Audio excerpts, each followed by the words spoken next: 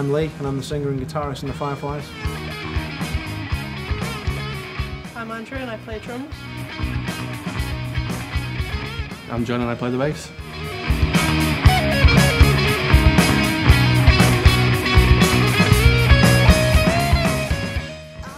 We formed the band, I think, in 2007, so it's been about five years now. We started off as the band Warped, a couple of members from that band, a few left, so we decided it wasn't fair to keep the same name of that band with different people adding themselves, so we became the Fireflys. Right, we've just finished recording our second album, Cathedral for Your Ashes, which is the follow-up to when we released Better to Burn Out in 2009. That did really well, that hit the top 30 on the Amazon download chart, which was obviously quite a surprise. So we've just finished that second album after 4 or 5 months in the studio.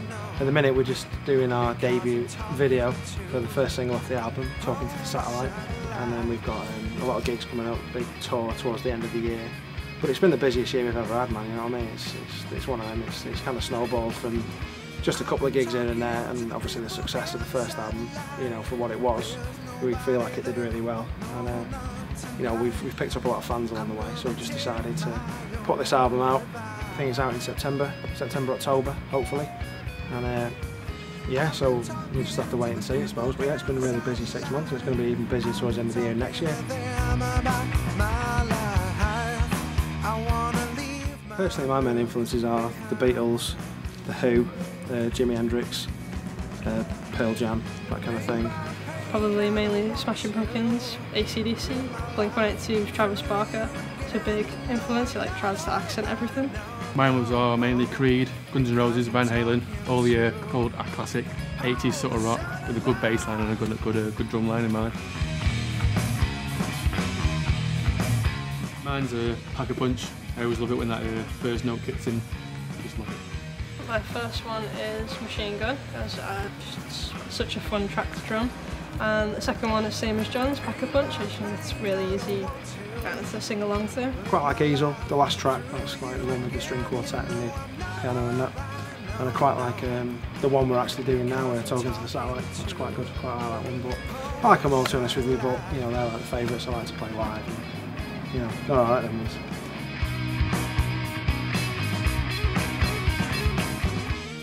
The first CD I ever bought was The Offspring, Conspiracy of One. Aerosmith's Greatest Hits. I can remember actually buying it from W.H. Smith's at the time up in Runcorn, and I remember putting it into my old little hi-fi in my bedroom. It was just awesome, and that's what basically got me into music, and just thought, that's what I want to do. The first CD I actually got was Meat Is Murder by the Smiths. Probably the best album I've ever heard actually to this day.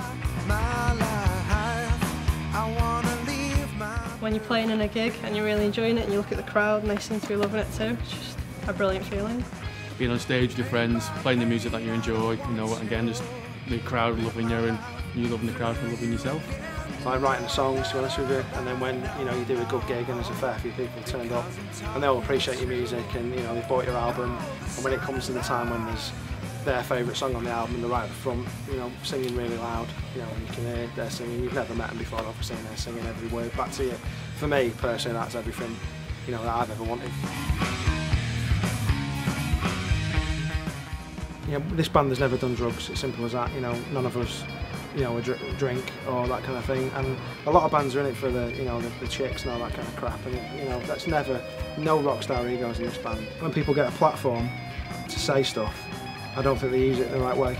Like a lot of bands like Pearl Jam and even U2 to an extent, they'll use their fame to, just say what is right, to give a voice to the voiceless basically. And that's definitely something that we look at as a band. It might seem sad to a lot of people being a band and not being into that kind of lifestyle, but it's not for us. Just, let someone else do that.